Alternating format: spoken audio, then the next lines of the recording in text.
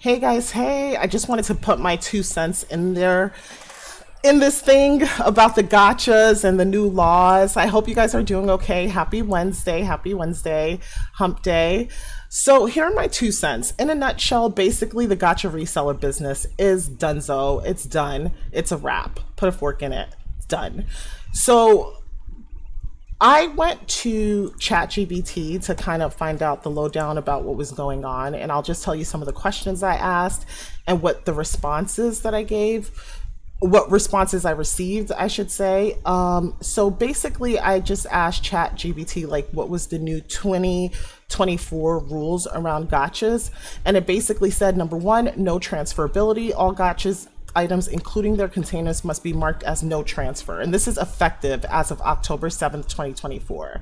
This prevents the resale or gifting of gachas, ensuring that once a user purchases an item, it's permanently theirs. This marks a significant shift from the previous gacha system where users could trade or resell items they didn't want to duplicate.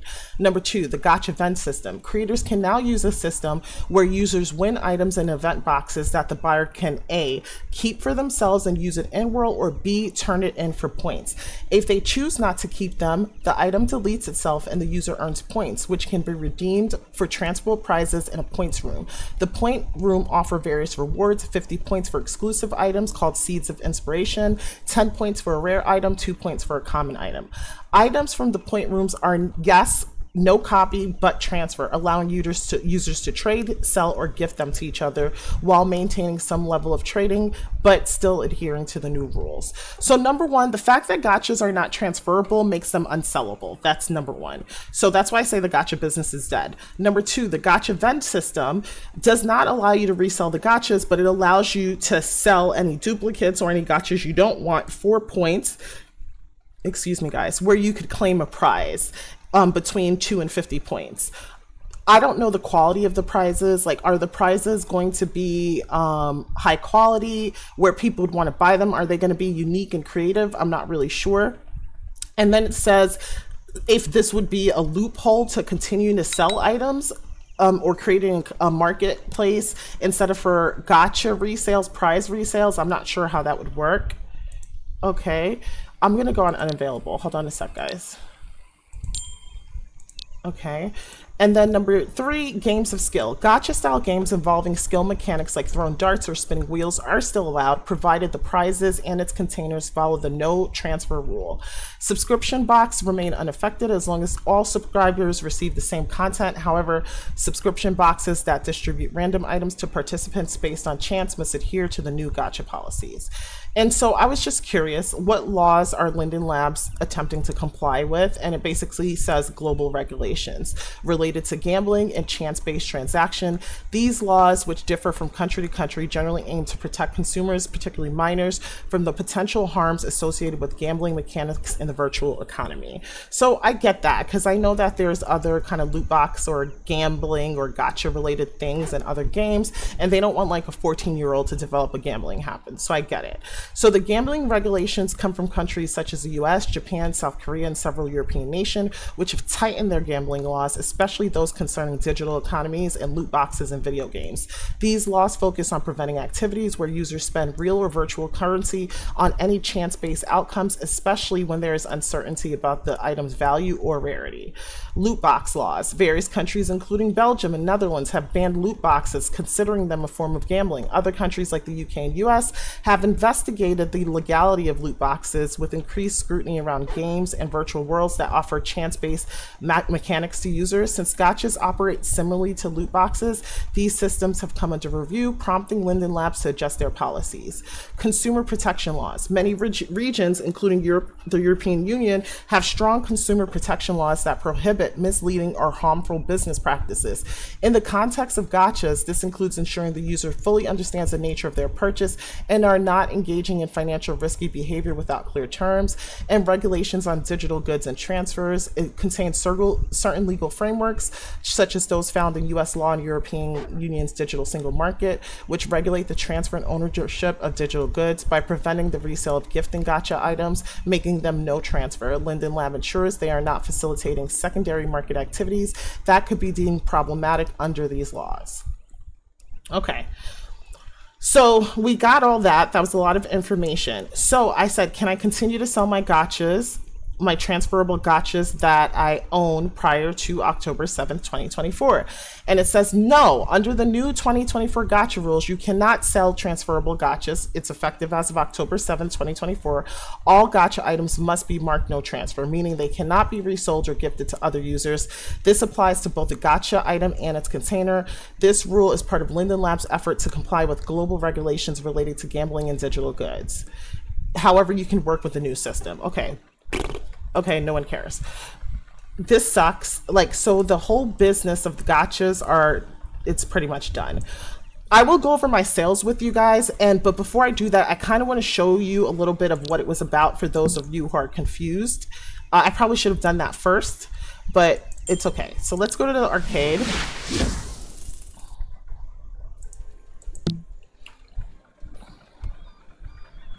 So basically, gachas are items that creators create, but it's a cohesive set or cohesive unit.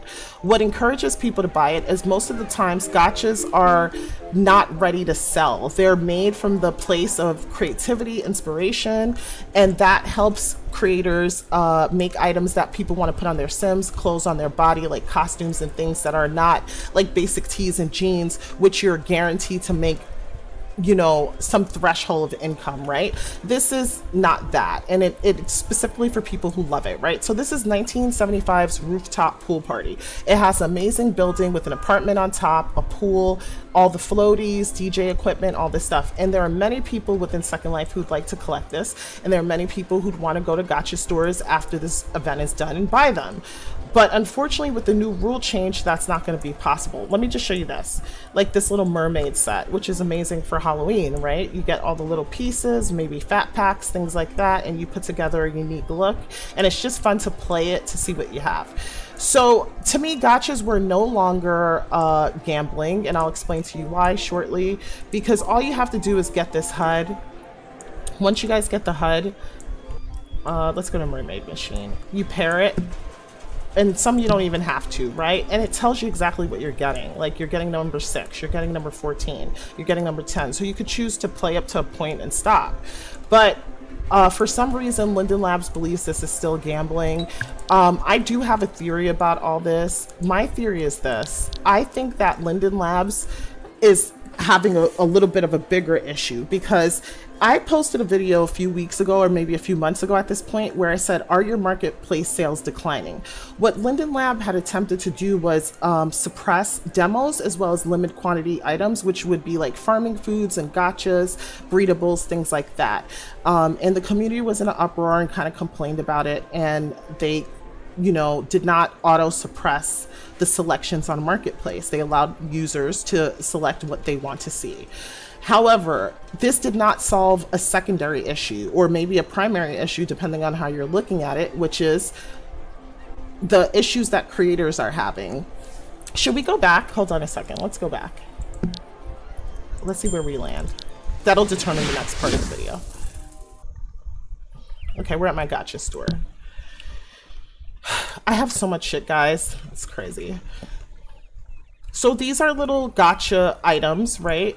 A little cheese shop here, ice cream truck with working ice cream, like you can touch it and get like working ice cream, you know. This is a milkshake in this case. So it's like usually really unique items, a cohesive group, and people actually like it. There's little ice cream and waffles, all these things, right? See the sounds, and it has poses and animations, so it's just an example.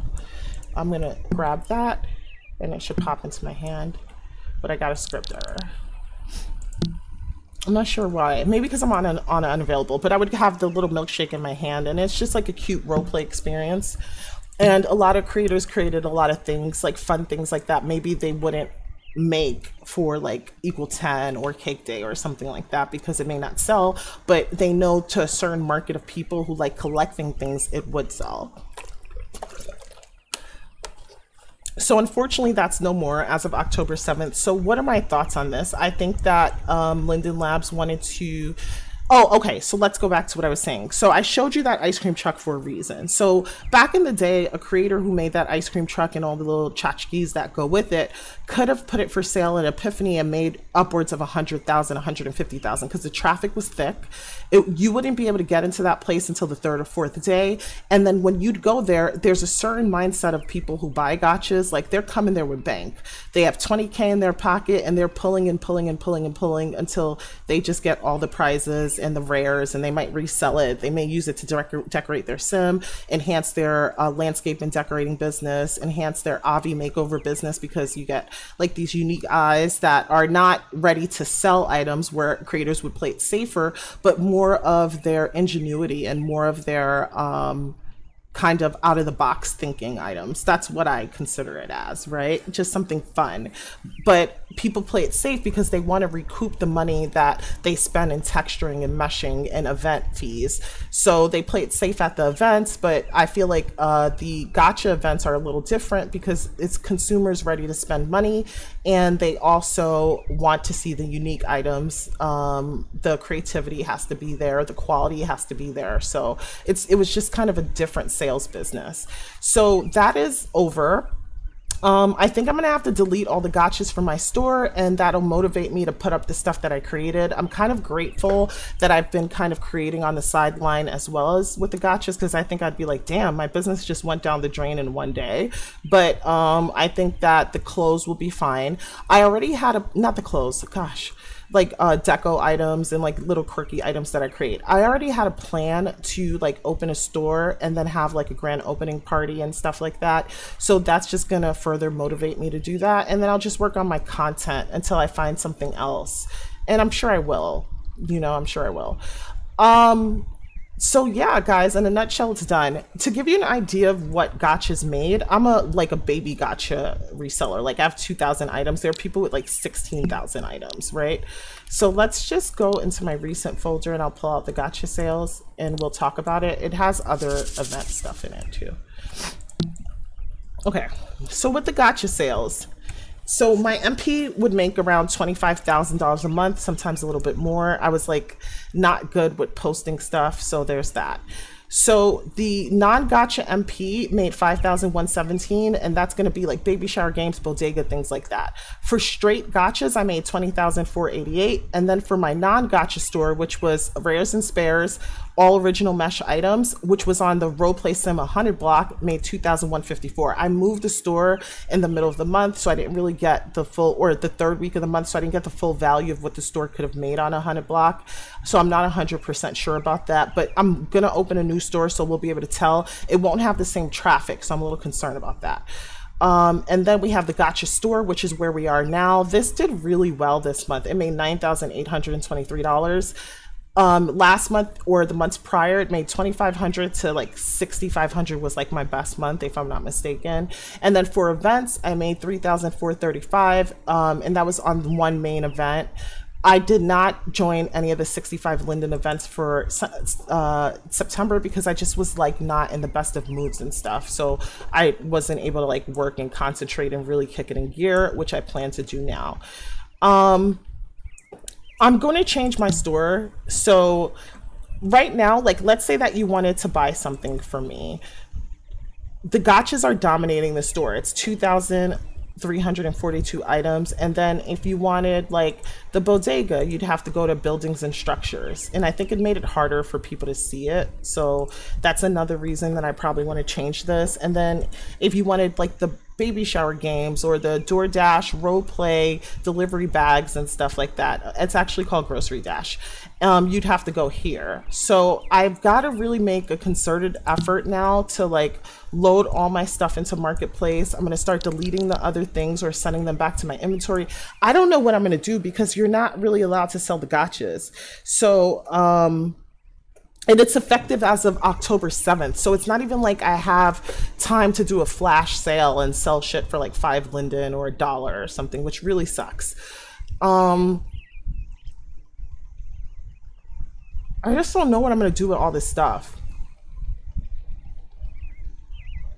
I gotta really think about it. I'm not sure what to do with all these things now. But you know what? I'm just going to focus on the goals that's going to reap me a reward, which is like, I got to set up a new store outside of 100 blocks since I'm no longer there anymore.